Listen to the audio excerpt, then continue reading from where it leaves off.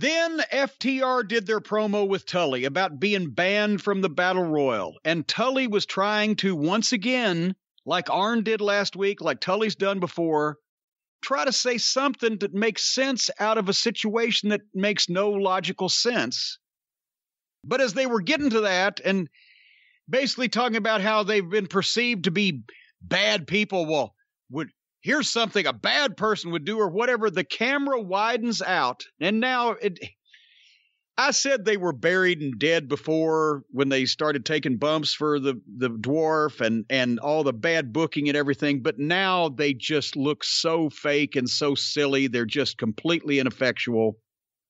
The camera widens up and we are expected to believe that they have kidnapped little dwarf Dongsucker.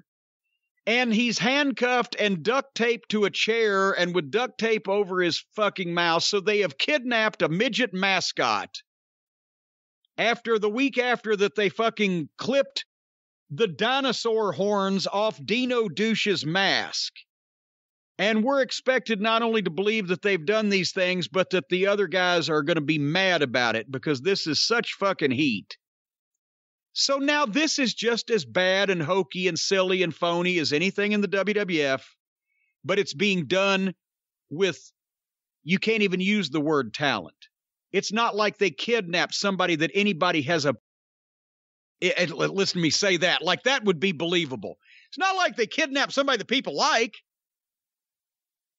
They've kidnapped a fucking annoying little fucking genetic mutant, and they haven't really kidnapped him because nobody believes it. They've beaten him to death. They booked him rotten from the start. And they've made FTR and Tully Blanchard a complete non-entity that will not add one single fucking view or rating point or buy rate or anything to anything.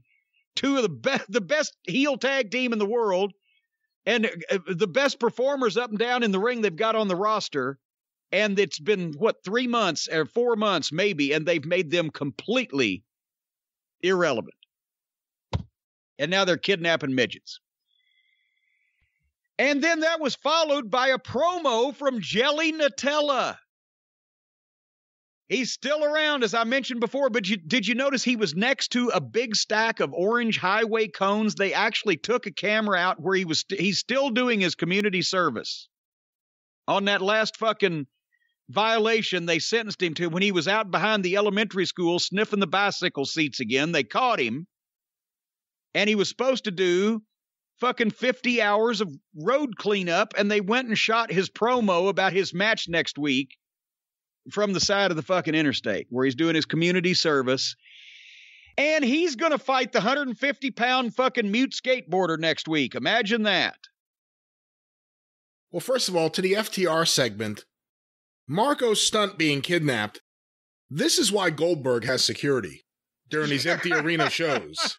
Because anything can happen backstage in a wrestling show. Haven't they done this also? I mean, we've seen so many people kidnapped in the back and thrown in car trunks or taped to chairs or whatever.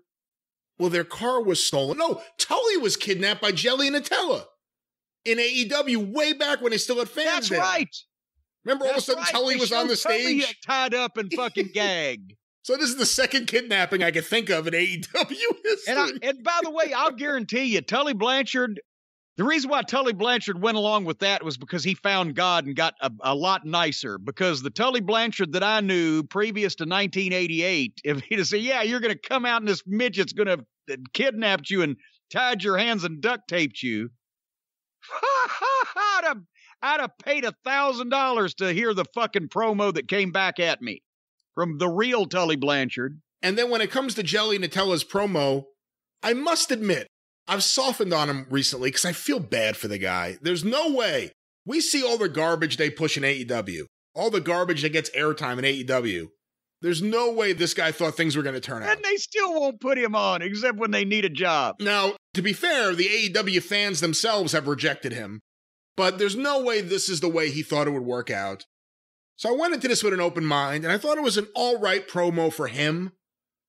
But the end of it, and the end of every one of his promos, where he said, I'm going to be a bad boy. You're like 30 years old or something. Shut up. He's older than that. That's the worst catchphrase. I am the bad boy, so I'm going to be a bad boy. Well, maybe you'll get spanked. I don't know. He's Curly Joe Dorita. I'm a bad boy. Anyway. Hey, Joe Dorita wasn't Curly Joe Dorita, was he? I thought he was. Oh, no, excuse me. I was thinking of Joe Besser. You're thinking of Joe Besser. Excuse me.